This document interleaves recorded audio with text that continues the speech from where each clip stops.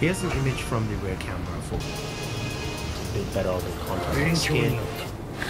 Whew, man, that is an experience. That really is an experience. But there's a lot to unpack with the Apple Vision Pro. So if you're joining us for the very first time, Thunder E here from Bored at Work. Thank you for watching this video on the channel, and definitely hit the subscribe button. So we have the Apple Vision Pro. I pre-ordered it, it's here. What is that experience? Now, I will be honest with you guys, I've been using this for the last 5 hours today. So when you're watching this video, this is just straight out picking up my device, doing the unboxing. If you want to check it out, it's on the channel. Seeing all the things in the box and then just using it all the way. So the very first thing I'll tell you is the setup. Setup is pretty simple and straightforward. You've seen other videos from people like Brian Tong, iJustine. The setup process is pretty straightforward.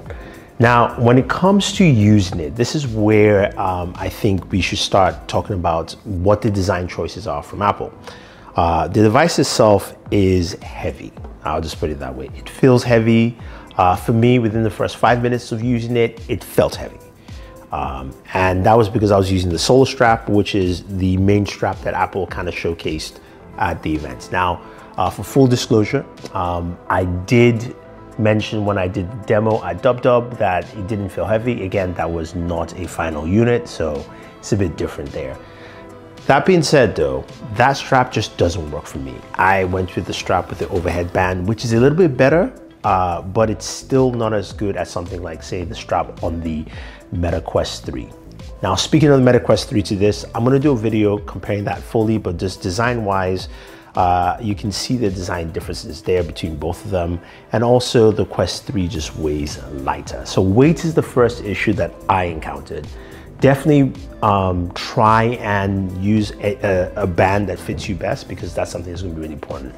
The one thing about this device is it rests on your face, right here in the front, on the bridge of your nose and on your cheekbones. So you're going to feel it quite a bit. And again, to me, the weight is the biggest issue that I've experienced. But okay, taking that aside, how is it? Now, when you jump into the world of the Apple Vision Pro, you're greeted with this interface that's very familiar. You see the Apple apps, you see things like Safari, even Apple TV, things that you know. So it's easy to navigate and move. And once you get the hang of the pinch, honestly, it takes it might take you maybe a minute tops to use it. It's very easy to navigate. Now, some things are not as intuitive as others where the locations are. So the control center is really big because that's where you can do some screen recording. You can also check your battery percentage, all these different things. That you have to kind of look up, pinch, and then access to actually get to that function. So again, there's a lot of fine tuning that needs to happen with this device to do that. But when you surround yourself with a bunch of screens and you can hop from one screen to another, it really works out well. And the spatial audio is well mapped to this. So if I'm playing a game here, speaking of gaming, we'll talk about that in a second, and then moving over to, say, a YouTube video, the sound tracks properly and it's coming from the exact direction. So you really enjoy the spatialness of this headset.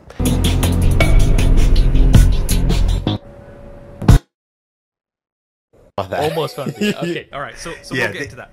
So the first thing I want to talk about is the design, right? So it looks exactly the same as the S23 Ultra, which looked exactly the same as the S22 Ultra. Now, I think, you know, I've been seeing this a lot in the comments. I'm not hugely bothered about it because I still think it's a really good design. I think the biggest change here is that we've got titanium, right? So Apple had titanium for the iPhone 15 Pro Max. Now, how's the field of view? Field of view is smaller than I would expect, but still looks really good because it is sharp. I mean, it is basically a 4K display there. And when you're watching content on there, it really looks good. And it's a very, very fun experience. Some of the things that, you know, Apple showcased, and even just a quick demo of like that dinosaur coming in, felt really impressive. Those are kind of the AR tools that I definitely liked with this, and I think made a lot of sense. Now, personas. That's something that we've seen you know, creators like Marquez, Justine, Brian create their persona. So I made my persona, and it kind of looks like me, honestly. But I also did a call with Danny, and his persona sort of looks like him, but it looks like him from Dynasty Warriors from like the PS2 or PS3. Something like that. Not good. Very stiff and rigid. Mine also feels the same way, but it's a beta. I don't blame them for this or anything. I'm just saying that that's what it definitely looks and feels like. So you kind of get that idea that it's very stiff because it, you know, it can't really map in real time your facial expressions. It's just trying to mimic that for you. But again, it's a good representation. And Danny said something really interesting to me during our call. He said that if someone has never met you in person and this is the first way they saw you, and then they meet you in person, the persona really gives a better representation of how you look as opposed to the other way around. So I kind of understand it from that aspect, where if you've always seen the avatar, you see the person, you're like, oh yeah, you kind of look like Avatar. It gives me, I now know who you are. Now, the other aspects of this device that have to do with just the keyboard, communications, and things like that. I've heard people talk about the keyboard in different ways. To me, I think the floating keyboard works really well. For me, it does. And there are two ways to input. You can go ahead and type on that keyboard, but using just your two index fingers. That's just the fastest way. Or you can look at the keys and, of course, just pinch. That I prefer using the pinch just to put in passwords and things like that. But if I want to type, I use the keyboard. You can also use Siri for voice commands as well, if you use Siri at all. Now, spatial video is something that was quite interesting. I got some from Brian. For some reason, I just couldn't play it properly, but I'll put them here for you. But I also recorded one myself, and I did like the immersive view as well. It looked really nice, very solid. I think it kind of feels like a memory, or you're diving back into something that you've experienced in the past. So that is a very, very interesting aspect to it. Now, the device itself has an external battery. That's something that, you know, you've seen in other videos. It's an interesting battery pack. It's like 3,166 milliamps. It gives you about 2 hours in terms of battery use. I would say it's probably lasted me close to that in terms of battery use.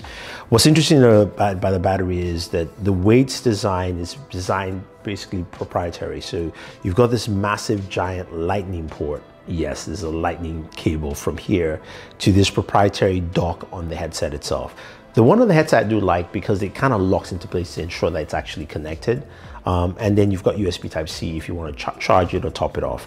But you got to carry this everywhere with you. Like, this is the thing that you have to put in your, you know, your jacket or pocket or something like that, which is just not conducive. And to me, again, when you consider the weight of the device itself and then the weight of the battery separately, it's a bit heavy. Now, performance and processing power on this thing is really good. When you're watching content on there, you're experiencing content, it's impressive. I think the hardware and having an M chip in here really makes a lot of sense. But I think this truly feels to me like a first gen device. That's what it is. And it's something that I would not recommend you pick up unless, of course, you just really want to check it out and you have $3,500 to spend. That's just my first impression on there, is that it's really good. It feels like Gen 1, a very well-designed Gen 1 device, but it does give a lot of roadmap. Now, some of you are gonna ask, okay, or some of you would say, my Quest does a lot of things, and we'll get into that when I do my comparison with the Quest. I'm gonna be covering a lot of gaming between both of them, and so just applications and see how they are. In terms of apps, there's no Netflix on here. There is, however, HBO Max as well as also Disney. So you do have that, but you can watch all those applications off the browser. You can't pin the browser apps onto your home screen yet. That's just not available at this point in time. But again, it's a new device. It's fresh. It's something different, at least from Apple. And we'll have to see how they update it to match the competition and also bring something new and different. Right now, it truly feels more like a VR headset than an AR headset. There are some, I mean, there are a lot of AR elements to it, but really the VR experience in terms of just kind of locking you in is pretty much what you're going to expect. But again, you can put screens around you and use that. I'm just waiting for the killer apps that will get people to go like, okay, this makes a lot of sense. I think that is what we're all waiting for. So those are my first initial thoughts on the Apple Vision Pro. I do like it, but I have to spend some more time. Again, 5-6 hours max I've used it. So if you have any questions or any comments, let me know. Don't forget to like, share, subscribe, and always enjoy your entertainment.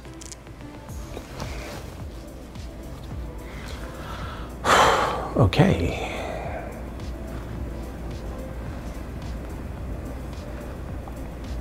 Boom. Bah. It is so sharp.